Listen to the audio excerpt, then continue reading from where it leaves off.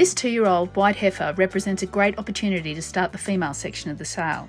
She's beautifully marked with an excellent head and muzzle shape, and what I really love about her is the extra length that she carries, but not only length, she's got length there from hip to pin, which balances her out. In addition to that, she is wonderfully naturally thick across the top. She carries that thickness out through her top, out through her hip, and down through her hindquarter, and she's muscled very closely to her hock.